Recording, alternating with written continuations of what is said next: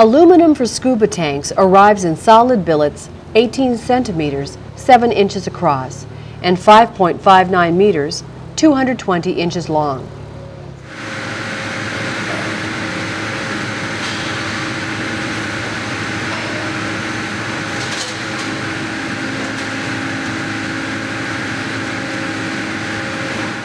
Saws cut aluminum slugs the proper weight from the billet. A standard U.S. 80 cubic foot scuba cylinder requires approximately 14.5 kilograms, 32 pounds of aluminum.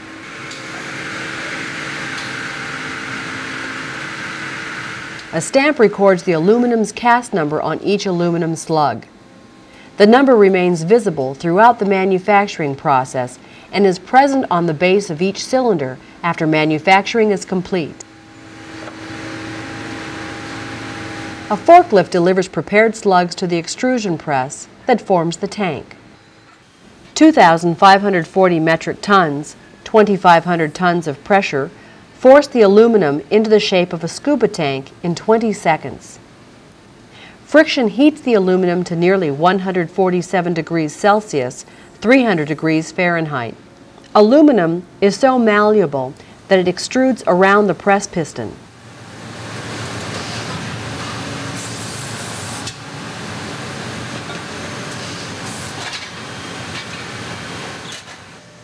An independent inspector checks each cylinder to make sure it meets government standards. He checks the thickness of the cylinder walls and base, along with making a visual inspection of the inside, looking for imperfections. Pressing the cylinder into a heated form creates the neck. The cylinder is single-piece construction, no welding. The tanks are then solution heat treated to a T4 condition for 1 hour.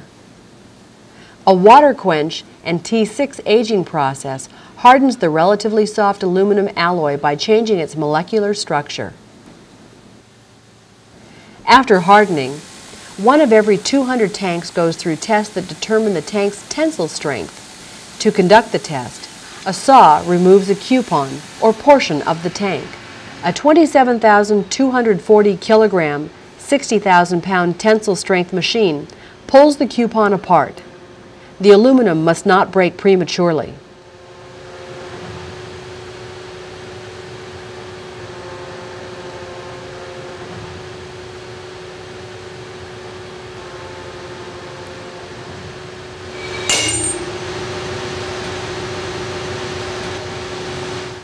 The crush test determines how much external pressure the tank can withstand.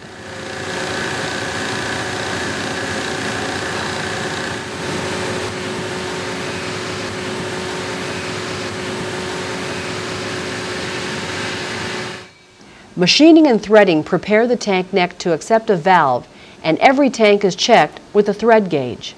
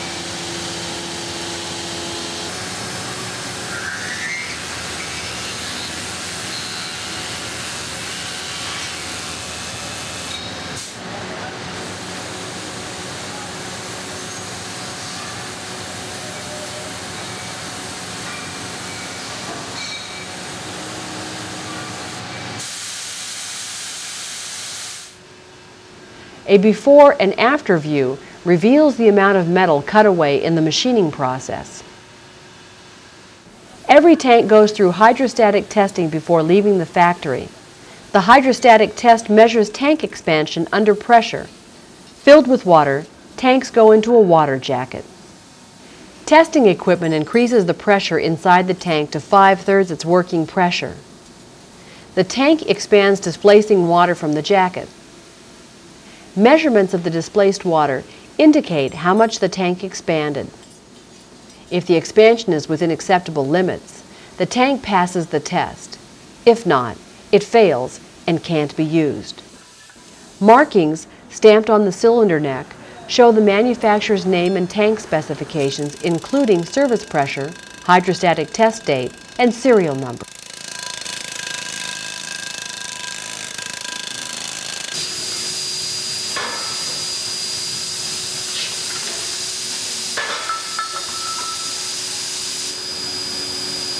Sanding removes the dings and dents the tank picks up in manufacturing. However, individuals should never sand their own tanks.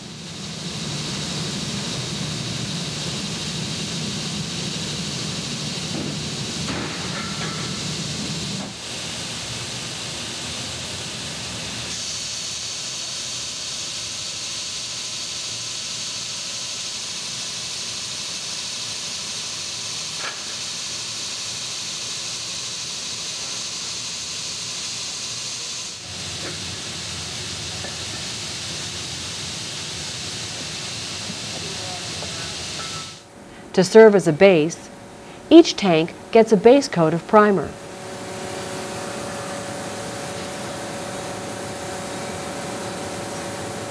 One or two coats of the tank's actual color comes next.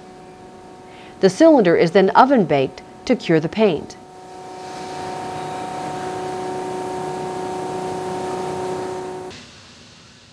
Each tank must pass strength, metal chemistry, and cosmetic inspections before shipping.